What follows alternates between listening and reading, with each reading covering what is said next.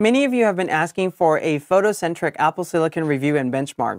I have some time to do a lot of those testing, and I'd like to share the result and my analysis with you. If you're new to the channel, welcome. Let's get started. I'm Art and ArtIsRight. Before we start, subscribe if you're new and hit on the bell icon so you'll be notified every time I upload cool new videos like this. The conversation here is going to focus on many of the photo applications running on Apple Silicon compared to its Intel counterparts. If you'd like to see another aspect of the Apple Silicon review, such as display connection, how many displays you can connect natively, the refresh rate, any issues you may run into with calibration, so on and so forth, I'll leave a link to my previous 2 Apple Silicon review in the description below and also up here so you can check them out. Let's talk about the application that I will go over in this video. It is really difficult for me to cover all of the applications that are out there. I know there are many plugins, there are many more applications. These are the ones that I use in the workflow, and they're ones that I'm familiar with, so I can give you a better assessment of how they perform. The way how these are going to run is going to give you a really good idea of how these perform in the other programs as well, especially if programs have been optimized to run natively on Apple Silicon. Programs we're going to look at is Lightroom Classic. So if you use that in a desktop environment, we're going to cover that. I know that I have already covered some aspect of Lightroom Classic already, but there are some twists that I haven't actually gone over yet, and I think you'll find the result very interesting. I'm also going to cover Lightroom CC as well. This is the cloud version of the Creative Cloud app, and recently Adobe have just released an update version 4.1 that will run natively on Apple Silicon now. So there are some odds and ends there that I've been finding out. I want to share that with you. We're going to talk about Capture1, and the reason why I want to focus on Capture1 is because many of you guys are using Capture1, and Capture1 runs differently than Lightroom, where Capture1 uses and utilizes a lot of GPU power, where Lightroom is more CPU and RAM intensive. So that's going to be an interesting look at the differences between the two. And lastly, what we're going to do is look at Photoshop and how it handles small files. And if you're the type of user who do large composite in Photoshop, you're going to find the result very interesting as well. Now let's have a look at my test system. So for these, I'm using the 3 same system that I've used before. My 2019 Mac Pro, which has 12 cores, 3.3 Xenon, 96 gigabytes of memory. It has the upgraded video card, the Pro one, Radeon Pro Vega 2 with 32 gigabytes of high bandwidth memory 2 terabyte SSD. I have my 16-inch MacBook Pro. It's from the year 2019, 8 cores, 2.4 gigahertz, so that's the top of the line one, 32 gigabytes of memory, and the video card have been upgraded to AMD Radeon Pro 5500M with 8 gigabytes of GDDR6 memory. Those are really all a mouthful. And with the Apple Silicon M1, this is pretty much the upgraded system with 8 cores, GPU and CPU, and it has a 16 gigabytes of unified memory. This video, we're not going to talk about display connections, calibrations, and also bit depth. For those of you who are wondering, it can output 10-bit. I have tested this already.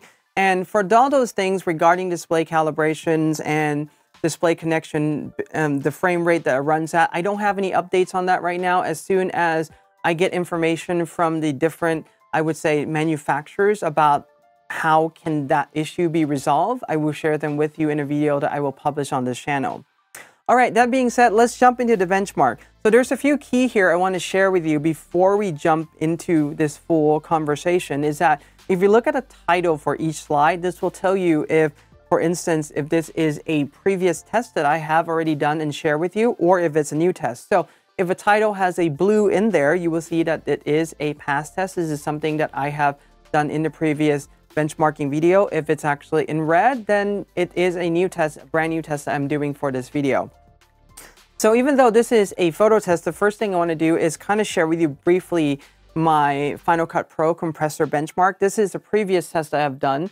So one of my followers have made a comment on this and made me really think about how can we really test this out to see if, if the programs are really utilizing fully Apple Silicon already, and when it's doing the video compression, is it really dipping into the, hardcore compression engine or not? So what I have done there, and this is something that, we kind of have a conversation about, is to enable these apps that are running universal to run on Rosetta. And there is a way to do that. So if you highlight an app, you press Command-I on the keyboard, you will get this information panel that comes up.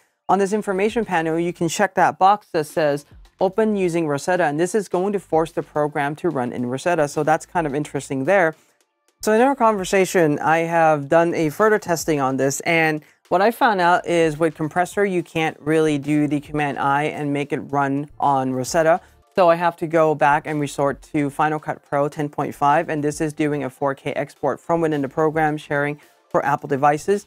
The original source is a 4K 8-bit 422 Panasonic S1, and this is also being exported to a 4K, so shorter bar is better. And what we're seeing, the result is very similar to what we've seen before, where the Mac Mini really just edged out, for example, the 16-inch MacBook Pro that costs, I would say, 2 times as much, if not like 2.5 times.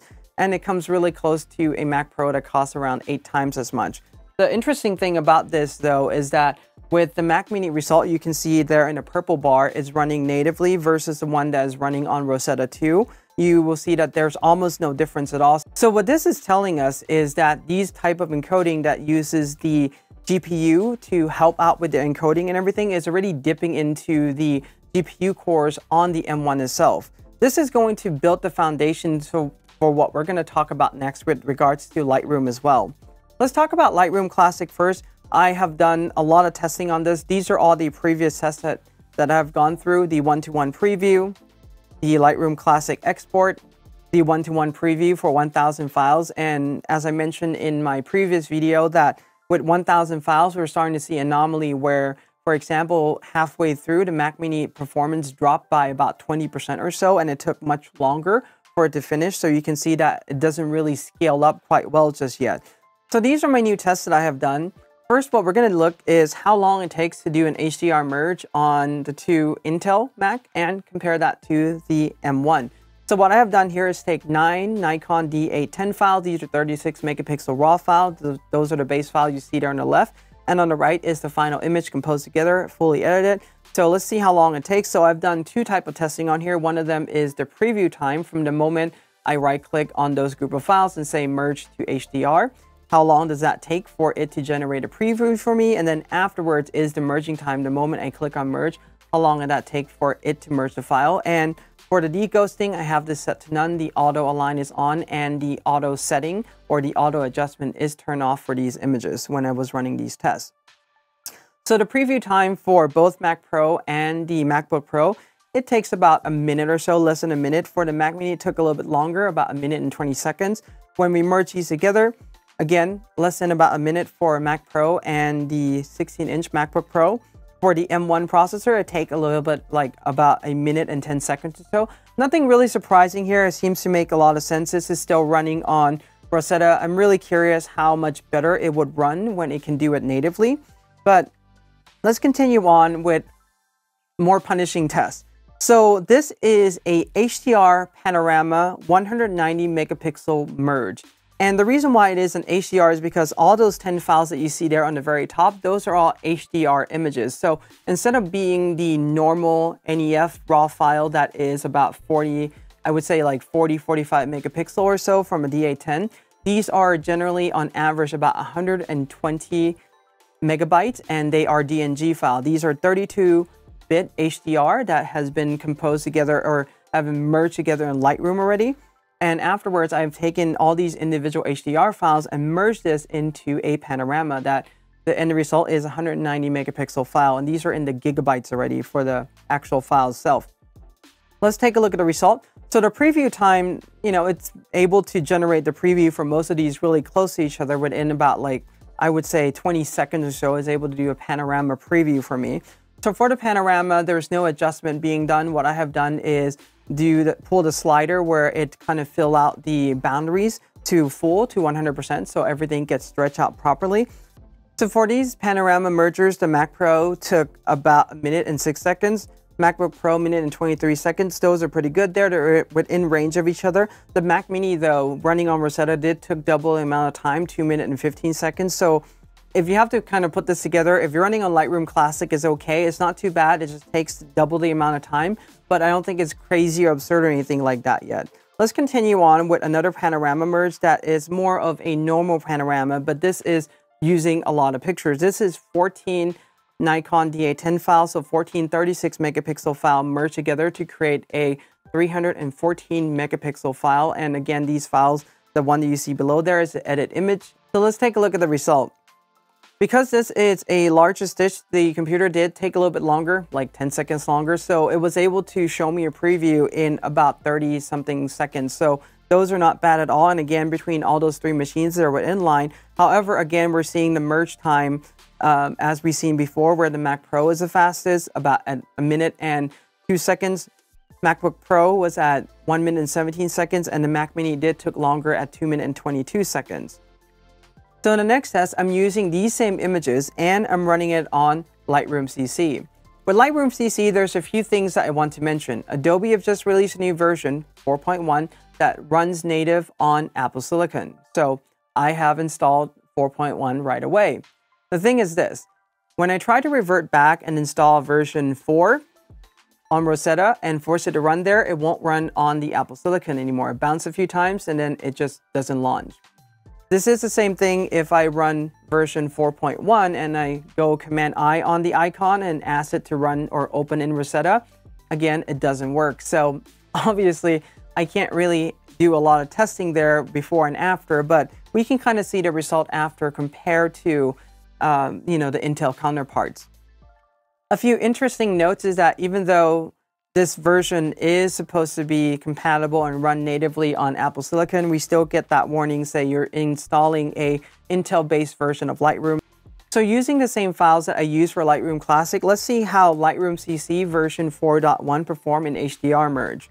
We can see there that on the native Intel version for both Mac Pro and MacBook Pro, it took over 2 minutes to generate the preview, while running natively on Apple Silicon, Mac Mini took a little bit over a minute. So half the time that it takes the Intel counterpart to run. And I'm not 100% sure why Lightroom CC takes much longer to generate a preview than, for example, Lightroom Classic. This is pretty much double the time of Lightroom Classic, which I find very interesting there. The other thing too is the merger time is something that we've seen before between the two Intel versions, that the MacBook Pro is faster. But what I think is interesting is that the Mac Mini really just take the crown on this one, where it took a little bit over 40 seconds, where all the other ones took 20 seconds longer.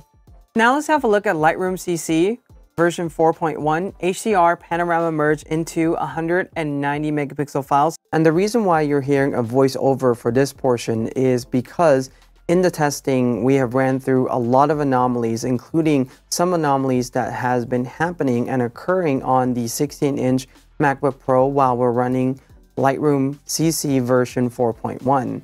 Again, also when we're running these testing on with Lightroom CC 4.1 on the Mac Mini, the result is also highly inconsistent, where one test we're able to get a decent result and a decent amount of time. Other tests, it ended up taking a very long time to do merger. So let's have a look at the result here. To generate the preview on all of these computers are pretty fast. They take about 20 seconds or a little bit over 20 seconds or so, not too shocking. However, if you look at the result for the merger time, this is where things start to become interesting. For example, the Mac Pro to merge all these files together takes 1 minute and 12 seconds.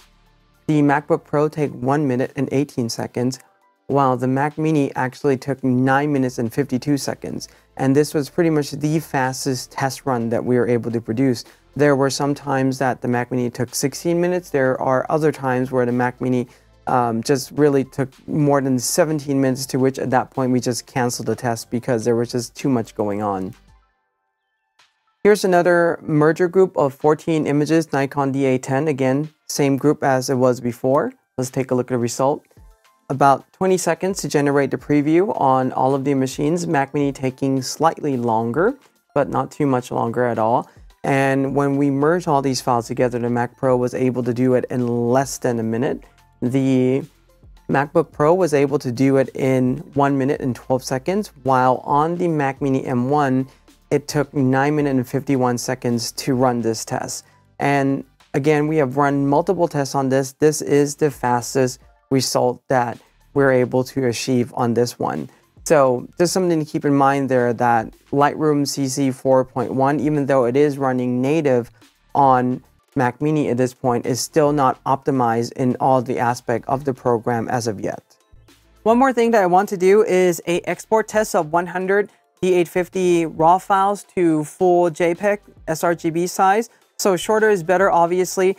This is even faster than Lightroom Classic on the export, just slightly faster. So the Mac Pro took 1 minute and 49 seconds.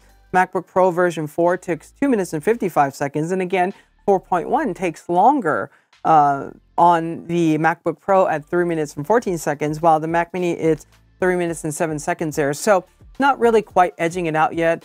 This is really one process where it pushes the core and using the memory on the system fairly intensively. Now let's talk about Capture1.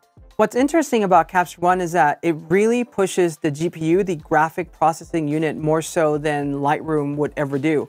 If you run Capture1, you will know that it really pushes those GPU hard, where the CPU and the memory, well, not so much. It does utilize it, but not quite the extent that it utilizes the GPU for image processing and rendering and everything. So one thing that I want to note in the beginning of this video, that I've shared with you the Final Cut export result using both native and running on Rosetta. That is also using a lot of the GPU capability of it, and is already dipping into the hardcore GPU encoding engine itself. So I'm not sure if Capture1 is going to be the same or not, and how much more optimization can be done. This is something to be seen. But just from the results so far, the M1 did take longer than the Mac Pro and MacBook Pro, while honestly the MacBook Pro edged out the Mac Pro by a little bit there, so it's fairly interesting. But on the exporting of files though, and these by the way are the same 100 files that I've used in the other tests before. They're from a Nikon D850. This is exporting JPEG to full size there. So you can kind of see the result that on the Mac Pro it took about 1 minute and 57 seconds.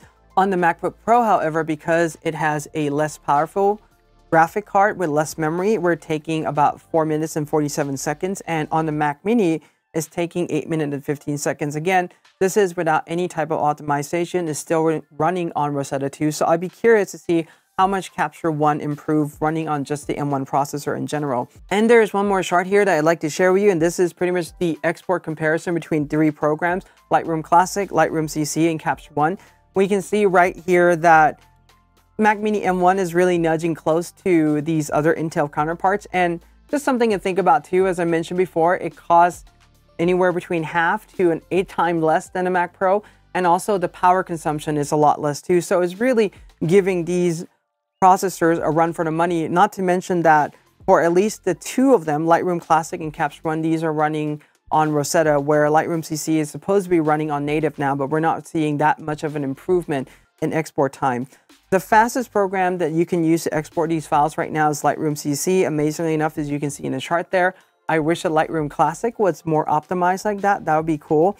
And with Capture1 in general, on the Mac Mini M1, as we've seen before, using the GPU for export is taking longer, almost double the amount of time that it takes the MacBook Pro to just do the exporting. So that's just something interesting to note there about Capture1. So now let's talk about Photoshop, which is the pinnacle image editing program, or the pinnacle pixel manipulation program to do any type of creative work. To run these tests, rather than doing the testing on my own, timing at my phone or my watch, which can not be as accurate because it's based on human reaction, and I'm not the fastest, reaction-wise. What I have done is look at this website called Max Performance Guide. It's created by Lloyd Chamber. He goes by Dick Lloyd as well, which is short for Digital Lloyd. And he has a lot of really great insight in optimizing your machine. I will put a link to his website and also the script that I'm using to run these tests in the description below too, so you can check that out and see what these tests does exactly. But let's take a look at his speed test first. So running these speed tests, it's pretty much just test how fast the system can go through, small files with all these processes essentially. And these are times in seconds. So what we're looking there is around 7 seconds, close to like 8 seconds on a Mac Pro. MacBook Pro took longer. Mac Mini running on Rosetta took about the same amount of time. But here's the thing. Adobe has Photoshop beta version that's supposed to be running natively on Apple Silicon already out. And I ran a test on that too. And you can see there that it's pretty much half the amount of time that it takes to run this test right now. So regarding speed, it is pretty fast comparing to his Intel counterpart. Another thing too in my testing I found out is I've tested 2 different RAM configurations. So I tested with the 70% RAM and a 90% RAM. We can see there that on the Intel Mac, the Mac Pro and the MacBook Pro, there's almost no change in time at all when we bump up the RAM. And this is because the memory architecture for these Intel machines are kind of the older one, where the memory sits somewhere and the processor have to make a call to the memory. The memory has to load the data in from the SSD or NVMe running on the system first. Something interesting that's happening on the M1 processor, because of its unified memory architecture, is that the moment we bump that up, you can see that running on Rosetta, it took literally almost 2 seconds off the time, so it's faster. Although when we run it on the native version, Photoshop Beta, we see that the time barely changed at all. Those differences in milliseconds are pretty much literally just margin of error. So we can see there that increasing the memory does help, but when it runs native, it may not do much. Another thing that I've done too is done his medium testing. So what this does, it generate a 15.7 gigabyte file, and it runs through all of his things, adding noise and doing all these actions. We can see something interesting there. So the moment we start to throw large files at the Apple Silicon, it is starting to struggle a little bit, as we're going to see here. So the Mac Pro does it better, almost 7 seconds. The MacBook Pro, 8 seconds. Mac Mini running on Photoshop using Rosetta took 20 seconds to complete the task at 70%. And again, running it on the Photoshop Beta, it took about close to 15 seconds or so, so faster. But again, what's interesting is that the moment we bump up the RAM by just 20% from 70 to 90, we see right then and there that the time literally is much faster, like 7 seconds faster on the Mac Mini running on Rosetta. And then also on the Photoshop Beta version, which is running native, we're pretty much cutting out about like a little bit over 2 seconds there. So kind of interesting. This is also telling us that the unified memory architecture is really making a big difference in terms of how the program can access the memory and how it can access the memory much faster than it was before, which is contributing to these lower timings that you're seeing on these charts right now. The last test I've done is using his Photoshop Huge test, which creates a 56 gigabyte file. These are really large files here. And you can kind of see that for this one, the Intel Mac as of now still is, supreme. So the Mac Pro is able to finish this task in about like 23 seconds or so. The MacBook Pro took about 93 seconds. So that's literally over a minute. The Rosetta M2 took 231 seconds. That's a long amount of time. It took almost like 4 minutes there to get things done. A little bit over 4 minutes actually. And then the Mac Mini running on Photoshop Beta right now is still taking, I would say, a little bit over 3 minutes to get things done. So it's not quite as fast as where we want it to be yet, especially if you're throwing large files at it. So here are my final thoughts on this. If you are a photographer and you need a production machine today, the Intel iMac are going to be the best value as of now. If you have the money and you want to spring out into it, you can get the Mac Pro. If you can wait, the best thing that you can do right now is just to wait until all these software are optimized to run natively on the system, number one. And secondly, when Apple released the next gen or the iterative upgrade to this M1 Apple Silicon, I think it's going to be much better and are much geared for the pro type of use. The other thing too is that on these machines, there's not a lot of I/O ports at the moment. These are really create more for a consumer machine that can do some type of pro work. I mean, if you do video, if you don't need calibration, these are great machines that will blow the Intel one out of the water. But if you are doing photography work or anything like this, it's not really just quite there yet. If you need to plug in a lot of drives, well, not quite the machine that you really want to look for at the moment. A few things I want to kind of just mention as well is that this is a platform change on the processor architecture going from x86 on Intel to ARM.